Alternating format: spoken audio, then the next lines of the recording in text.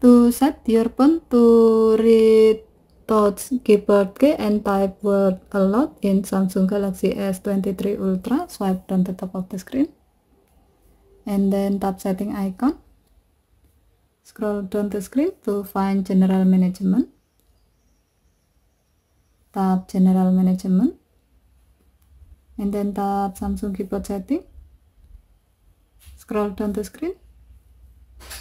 Tap swipe touch and feedback. Tap speak keyboard input aloud.